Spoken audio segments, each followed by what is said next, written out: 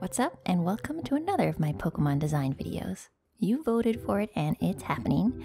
It's ghost type Pokemon designs. To celebrate this spooky season, as suggested by all of you, I'm creating ghost type Pokemon designs based on Japanese mythology. First up is a Pokemon based on a living clock. Legend says a clock will come to life after 100 years, and this is known as Zorigami in Japanese. These powerful animated objects can control time by slowing it down or speeding it up, and even time travel. And it sounds like it would be such a fun Pokemon. When I was drawing out concepts for it, I explored different shapes for a pocket watch, standing clock, and hanging clock Pokemon.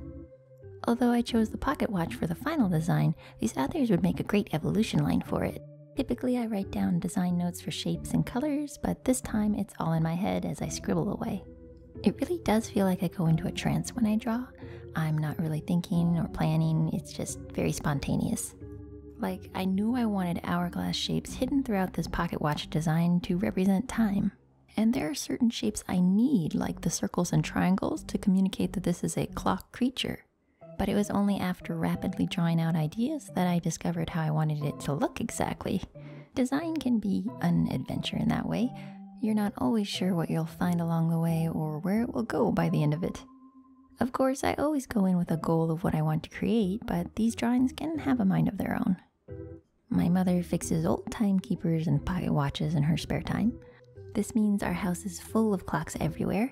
We basically live in a clock shop. But this made drawing this Pokemon so easy. There was literally inspiration all around me. Mom talks to me about every clock's needs and parts while she works on them, so I've been learning a bit more about it. Pocket watches in particular use small pieces of ruby in their inner workings. Rubies are one of the hardest materials after diamonds, so it helps the clock function for a very long time. Therefore, I made sure to include red jewels in this design. Any clock that's 100 years old has got to be durable. Spirits possessing objects is a common belief around the world too, so a Pokemon that inhabits a pocket watch felt so suitable for these ghost-type designs. Plus, having a Pokemon partner who can actually hang out in your pocket sounds adorable. No matter what type of character I design, I always consider how they would move and behave and express themselves. It helps to develop their designs more and find a balance between colors and shapes. Like, I imagine this watch would float and fly, but still use its chain to swing and hang while it's sleeping. Tiny details like this can direct your design and help it evolve and become stronger, just like a Pokemon. And although I'm designing a poltergeist, Pokemon is for everyone, so I didn't want to make this little monster too scary. Just cute and strange. Next up is a Pokemon based on the stories of Tsunekosuri. In Okoyama, there are said to be small mischievous spirits that only appear on rainy nights. They look both cat-like and dog-like at the same time, and they try to get in the way of people's paths as they walk. And that's it. They just might trip you and make it crazy tough to get to where you want to go. And this amuses me so much. Many of these old Japanese tales are short and confusing, but it makes for such interesting Pokemon ideas. So I took inspiration from Tsunekosuri statues, paintings, and my cat, who likes to get in the way when I walk too.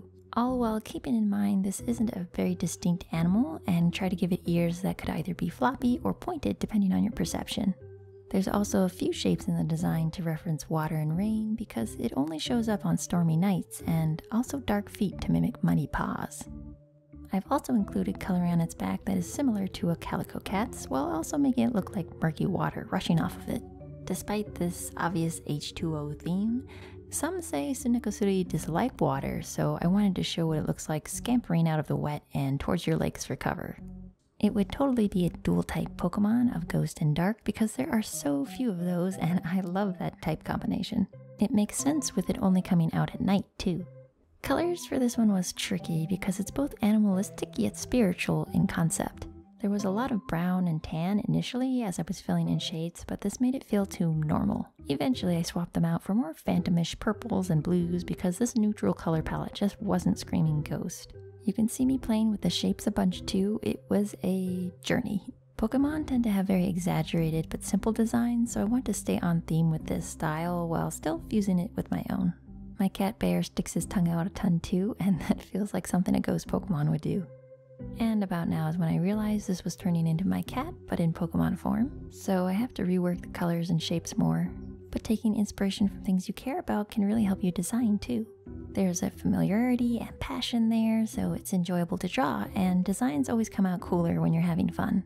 Just be careful not to let it get away from you, like a Sunekosuri dashing through your legs. And this last ghost Pokemon design is based on an Ame-onna who summon rain wherever they go. Much how the Pokemon Frostlass is based on a Yuki-onna, I wanted this Ame-onna Pokemon to match with that more feminine appearance. The concept began with a storm cloud that was spelling out a human-like figure, and as I was drawing it, more ideas flooded into my brain and I went with the flow.